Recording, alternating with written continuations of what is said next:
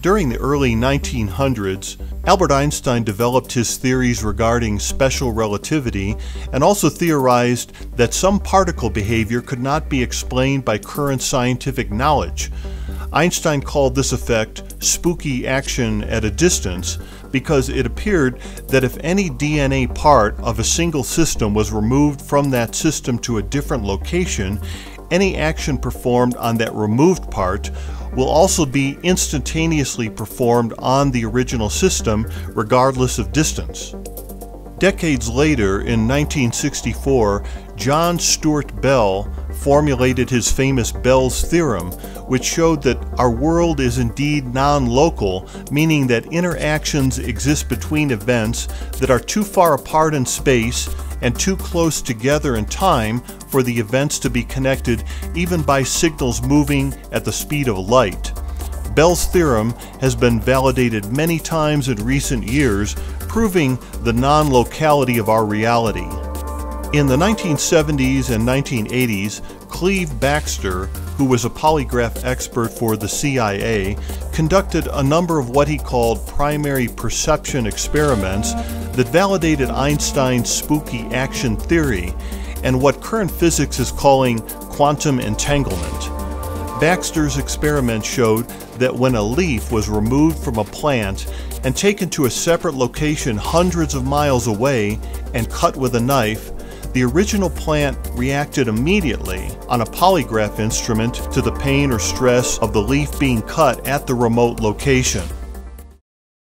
Until recently, research into the frequency technology of Dr. Royal Raymond Rife and others has been limited by using instruments that must be connected to the subject using tent pads or electrodes, or being in the vicinity of a plasma ray tube emanating RF energy. Japanese researchers validated their version of non-locality, which they call tachyon energy.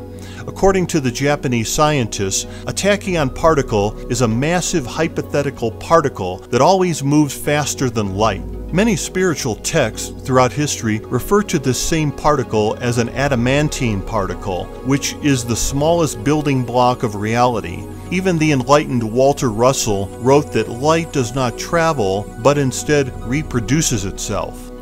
Most recently, Russian and American researchers demonstrated that frequencies and energy could be broadcast non-locally over thousands of miles using DNA as the transmitter and receiver. In developing the Quantum Entanglement Generator, or QEG, we utilized the best non-local space and zero-point energy research and combined it with leading-edge electronics design capability. When connected to a well-designed, high-quality frequency generator such as the GB4000, the QEG becomes a powerful, experimental, non-local energy transmitting system. To use, connect the QEG to the output jack of the GB4000 using the BNC cable, which is included with the QEG. Then prepare a DNA sample by placing several small fingernail clippings at the center of a 6-inch piece of masking tape, preferably blue in color and definitely not plastic. Fold the tape back onto itself, securing the DNA sample at the center. Gently open the top plate of the QEG and place the tape in the unit so that the nail clippings are in the center of the hexagonal target area. Then gently close the top plate.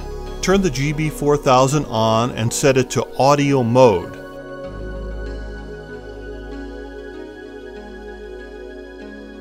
Enter a preferred time duration. Enter the frequency desired and press run.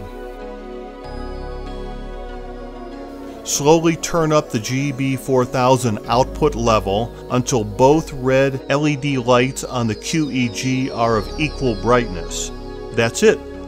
The Quantum Entanglement Generator is designed to generate maximum scalar wave energy in the target area between the top and bottom plates, each of which consists of 4 layers of precise, geometrically coherent circuit paths producing millions of energetic vortices.